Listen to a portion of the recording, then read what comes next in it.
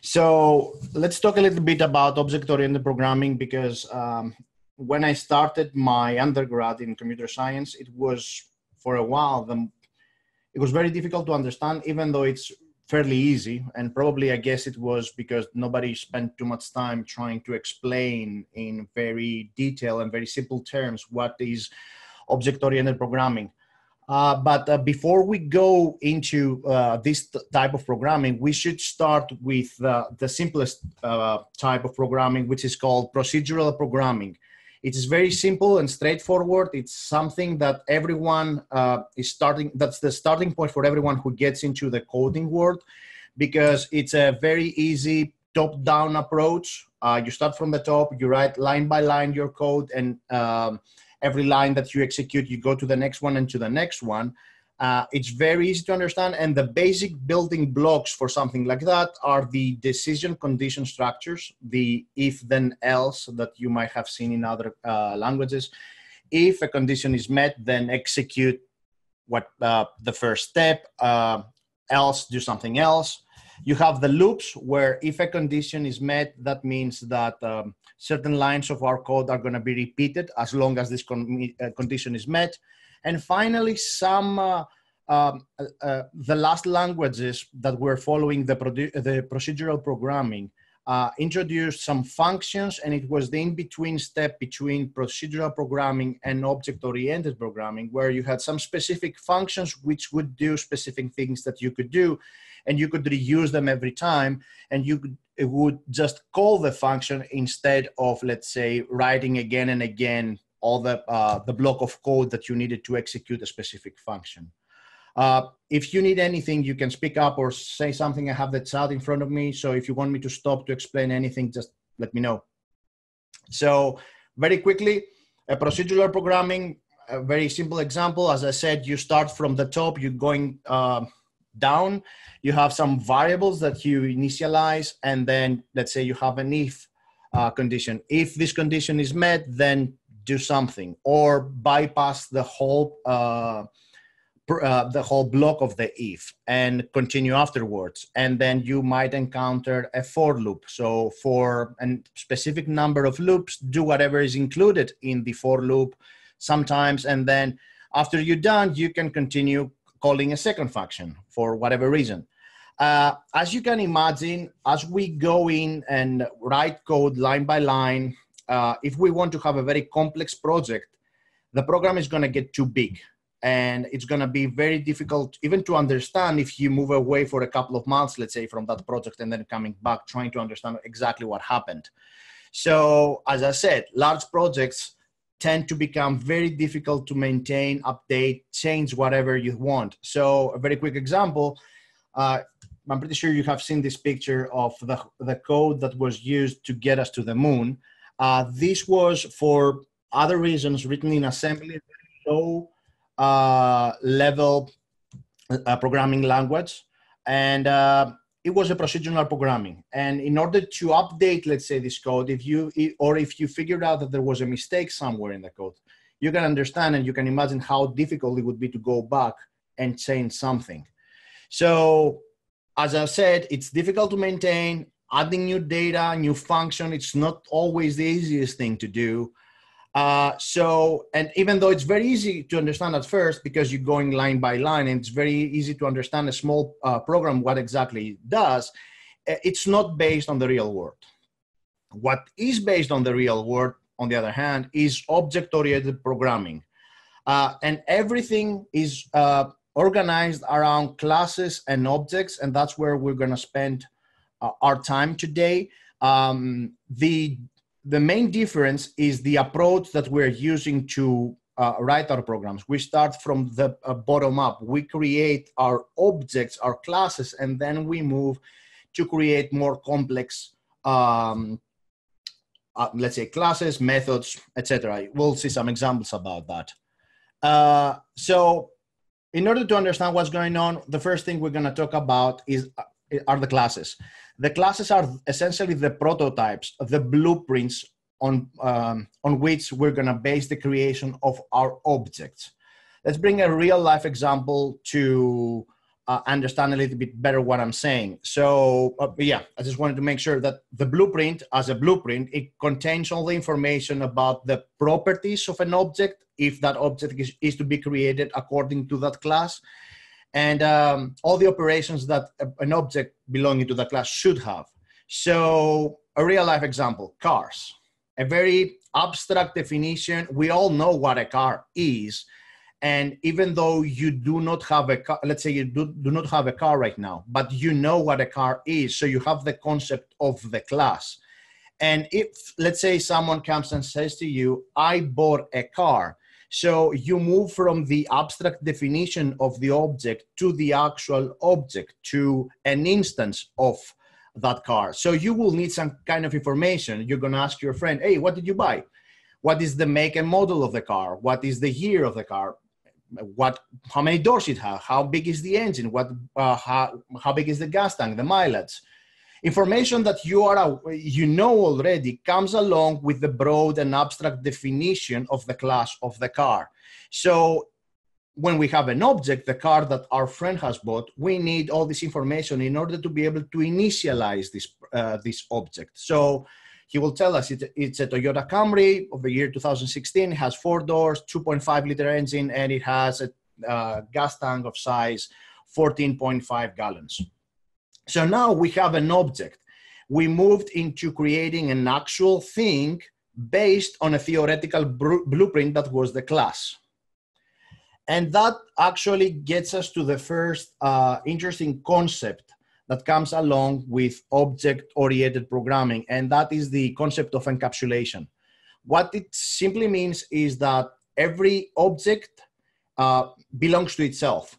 It hides most of the information inside itself. It keeps its state private, and if another object wants to interact with the object and its attributes, the only way to do that is through specific methods that we have to give access to other objects to interact between them. Otherwise, nothing is exposed to the outer program.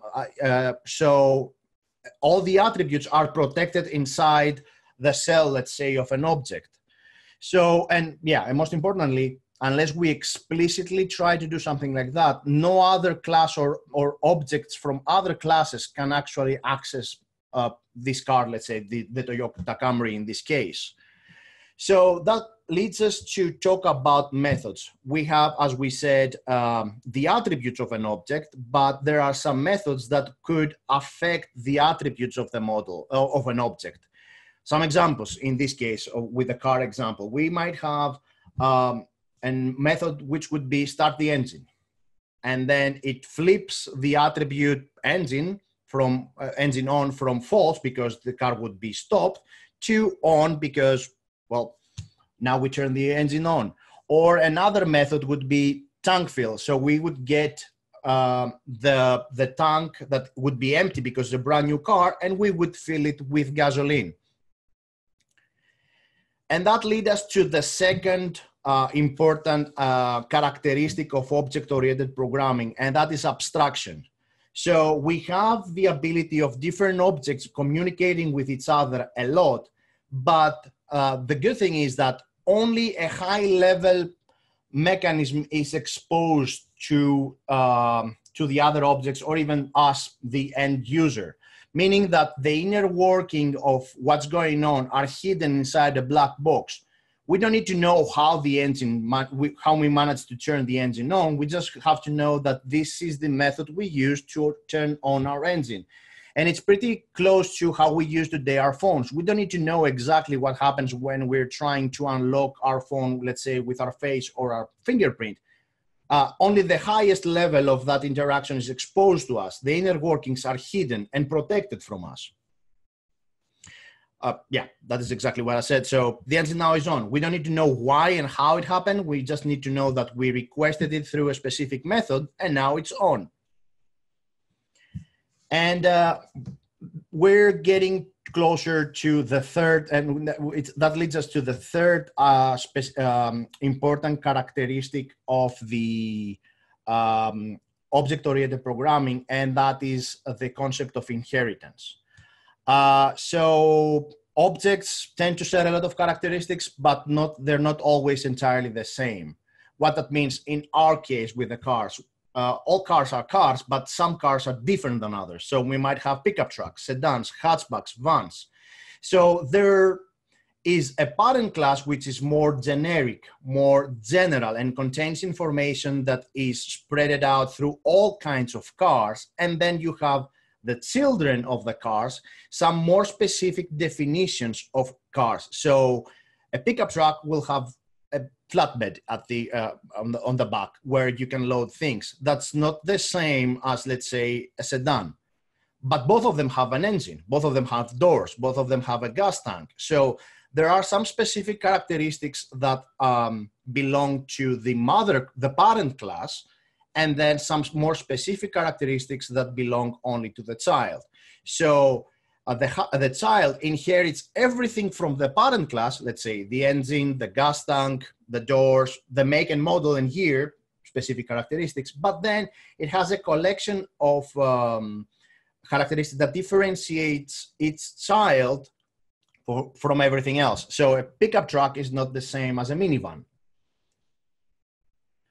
And this way, through inheritance, we don't have to rewrite everything that a child will have to do and all the attributes that a child must have. We just have to inherit everything from the parent class and then initialize our specific properties that have to be in the for when we initialize a child, let's say a pickup truck in this case.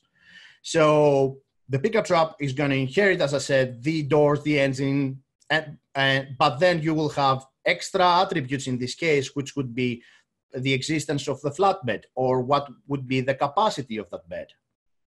Is everyone okay so far? Am I moving too fast? Should I go back a little bit? Just let me know, please. Get it? And I need to get a drink too. Okay, Brian says we're good. Awesome. Yeah, I'll have some examples how to implement all that in Python. And so we're going to move from the super generic explanation of the concept into something more specific, how to do that in Python. And finally, the last thing that I want to talk about is the fourth and characteristic of object-oriented programming, which is very important to us. It's that of polymorphism. Essentially, you could say it's the same as inheritance, but this time for the methods. Meaning that we can use the methods of a parent class on the child in the same way that we did it on the parent class. So we don't have to rewrite and reinitialize and redefine, that would be the more correct way to say it, redefine the methods that appear on the child, on the parents. So let's say the method, let's fill the tank of the car with gas. We don't have to rewrite that for every child because it's a common method that should appear to every child, and that is why we put it on the parent, so it will be inherited to every child, and we can use that method in every child. So the start engine and the tank fill should be over there for us, available for every children that we might have, but specific methods for the children will have to be defined on the children level. In this case, let's load the bed of a pickup truck with cargo. So these are the four main characteristics of object-oriented programming that you should try at least to understand. The good thing about the way that the coding world right now works is that you will not have to write, most possibly, you won't have to write your own classes. You need to understand what is going on. So when you go out, let's say on Stack Overflow or GitHub, to get a class or and some objects that pretty much do the work that you need to do in your specific program, but all you need to do is to be able to understand what's going on, alter a couple of things that you might need so you don't have to reinvent the wheel every time you need to do something new. So what I'm going to do now is I'm going to move on over to Python, where I have written some objects, the classes and the objects for the examples that I brought up about the car. So let's tile everything. So over here, I'm creating the class of the car. You might see specifically on this one some different syntaxes around there on the internet. That's because the syntax to define a class in the newest version of Python is different than the 2.7 version of Python that ArcMap is using. So you might see some differences. This is the way to actually define an object in Python. So over here, we say that we have a class car, and we're going to have some objects from that. What I've done over here is that I have a class attribute that should be distributed along every type of car because, well, that would be my definition of the car. It's a commercial use. So the moment I put something like that, this is predefined for every object that is going to be created for the class. It's going to have the type commercial. And then this is the first and most important method that you have to do in every class that you're defining.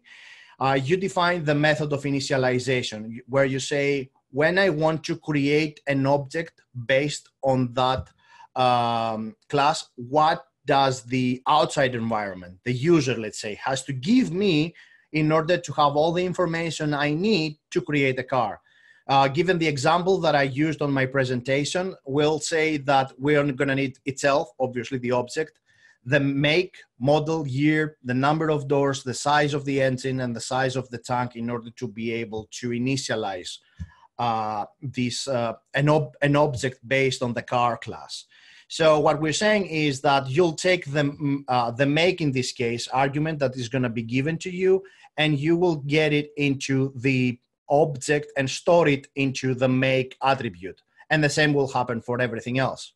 Keep in mind that Python is very particular in terms of indentation. So everything that belongs in the class is already indented, and the definition, the inside part of the definition of the method is indented a second time. So we move out in this case, and we're going to try to create our first object. So we're going to say that we have the Camry, and it's going to be a car. And in order to do that, I need to give some arguments to the method, the initialization method, to create the first object. So we will have a Toyota Camry 2014, 4 doors, 2.5 liters engine, and 14 gallons of tank. And let's say we'll try, after we've done that, to see if we have correctly created our first object.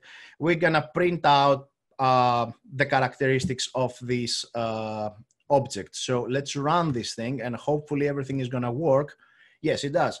So the results, given the print command that I have used over here, is that this car is a Toyota Camry made in 2014. It has 4 doors, 2.5 liter engine, and a gas tank that holds 14 liters or gallons. Yeah, I made that mistake. That's what happens when you come from Europe. So now we have created our first object. Any questions about that, or do you need me to explain or add anything in the whole process? I will also post, when I post the recorded version of this video, I will also give all the 4 scripts that I'm using over here to create the objects. So any questions?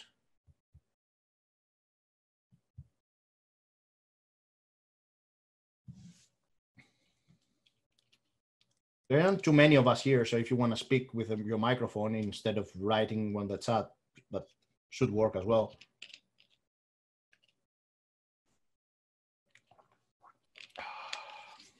I have a question. Sure. Why do you have to have self again? Because this way we take everything that is given through an argument, and when we initialize an object through the class, we say, take that and put it in yourself. And that happens because every time you go into the class and create a second object, so if I go ahead and create Camry 2, with exactly the same arguments, Toyota Camry 2014, Ford 2.5 and 14, this is going to be a brand new object. It's I'm gonna have two identical objects with different names in order to differentiate them. And in order to achieve that, you need the self part. So you can say that, take this argument when you initialize the first, for the object for the first time, and get that argument into yourself, self-make. So you'll see what's going on in a little bit, because when I'm gonna use some methods that I'm gonna create for my class, in the second example that I'm going to use. In this case, if I want to use the method fill up the tank for the Camry, I will use Camry dot the name of the method that I'm going to use. So since there is no name when I'm initializing the class and I'm creating the blueprint, the way to substitute that is by using the word self. I think I might have given you an answer. Okay, I think I get it. Okay, you'll get it a little bit better, I think, in the second example. And so right now we only have an object of the car, but Dennis, I'm going to go ahead. Yeah, sure. I have one question. Sure. The format for the init function has the two underlines, and I see that a fair amount in Python. Does that signify anything in particular to have the two underlines before the name of a function? I guess this is the constructor in this case for that. Yeah, it's a constructor, and I don't have a specific answer for you. My intuition would be that if we decide to sort all our methods, this is going to pop up at the very first, at the very top, because that's where you need the constructor. Well, there should be a reason why the people who created Python figured that the constructor, the initialization, should have the two underscores. But my 2 cents would be that it would be, in terms of the sorting, it's always going to pop up at the very first, at the top. Are we good? I might have a better answer for you. Actually, it's a good question. I will look at it and maybe I'll have something. If I find something, I will post it on the discussion.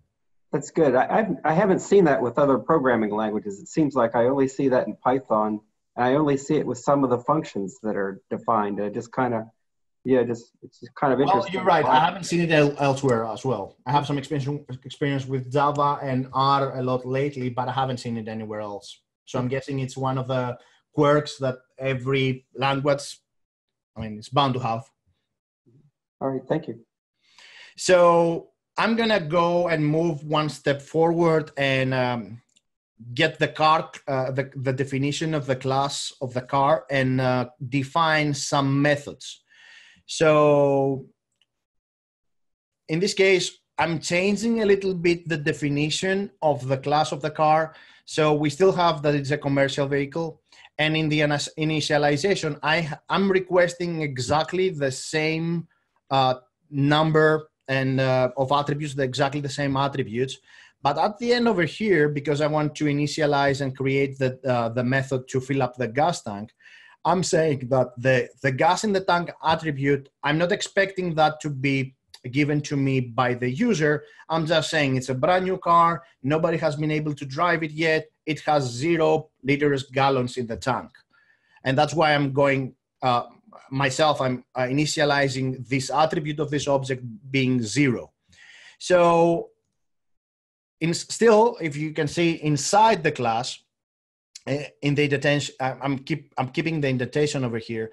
I'm defining a brand new method that is called tank fill, where again, I'm going to need itself because it's going to affect the attributes of the object, and the object that and also I'm going to need the second argument, which would be what is the gas quantity? How much gas do you want to put in the tank?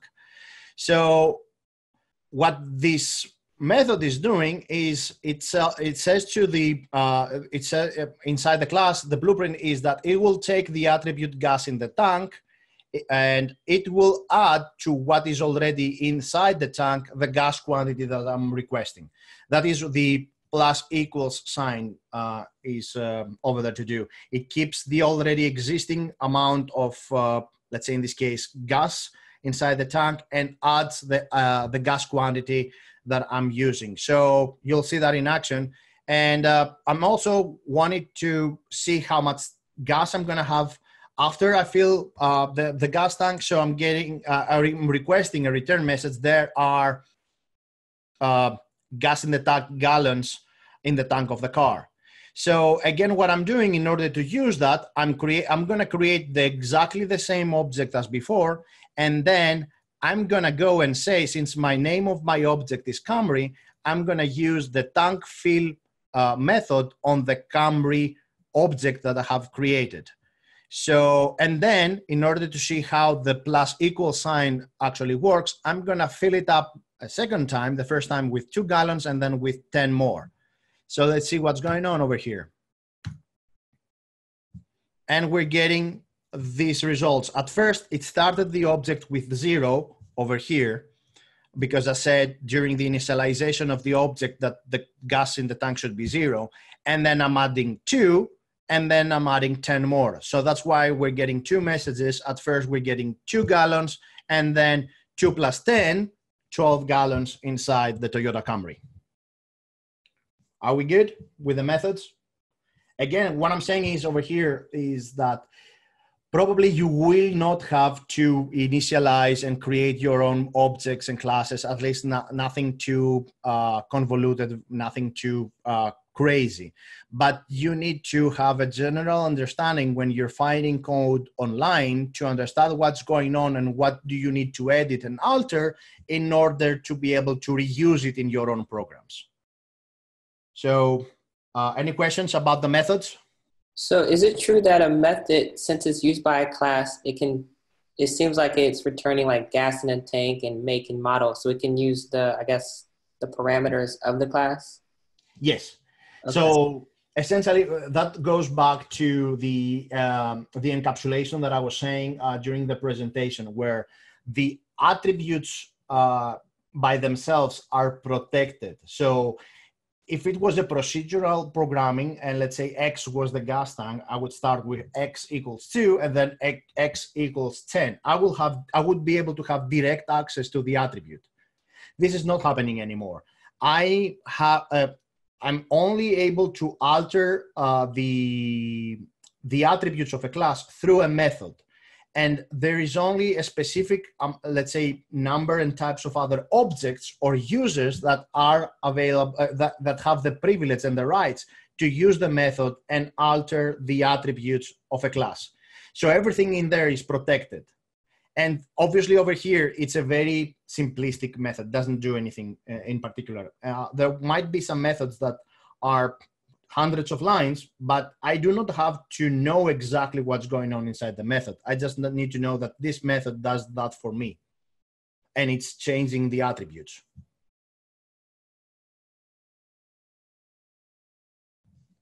Thank you. Okay, awesome. So what I'm going to do after this one is open up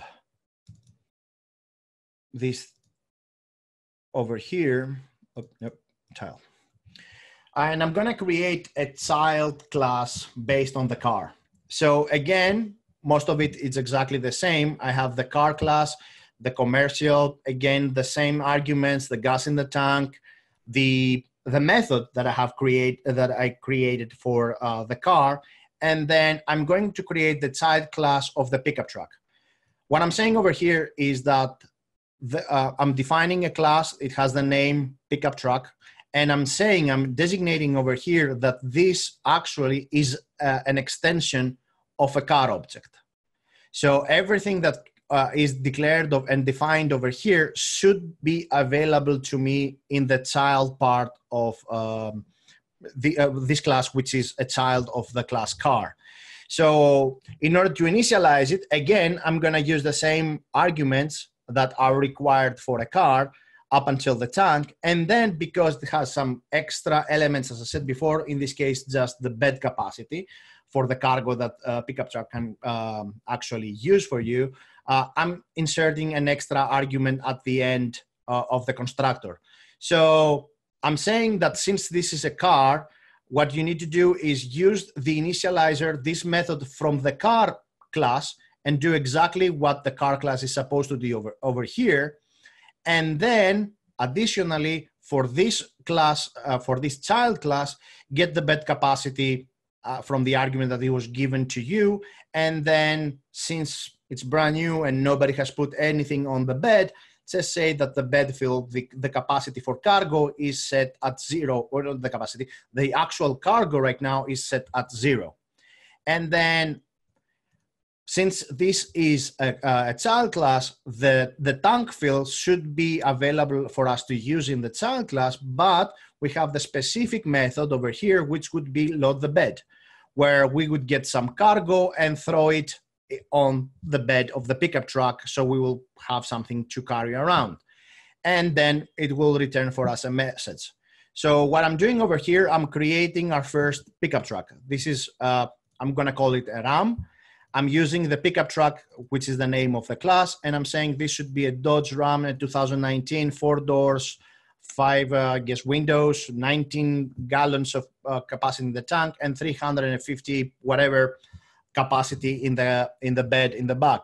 And then I'm gonna fill it with some gas, because I need to be able to use the methods that are coming from the parent class. And then I'm gonna use and load the bed of the Ram with something that I want to move around. So if I was to run this thing over here, this is our results.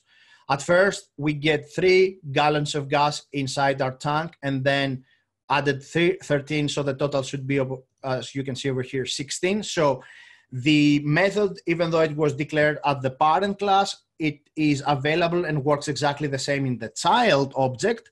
And then we say that the bed right now holds 43 kilos of cargo on the bed. And a very simplistic, again, example of how to define a parent class and then extend it into having a child class. Any questions?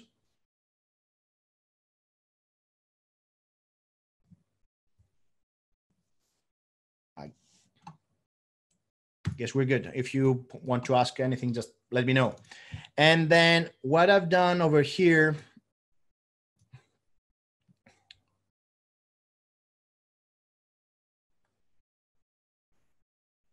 is I changed things a little bit.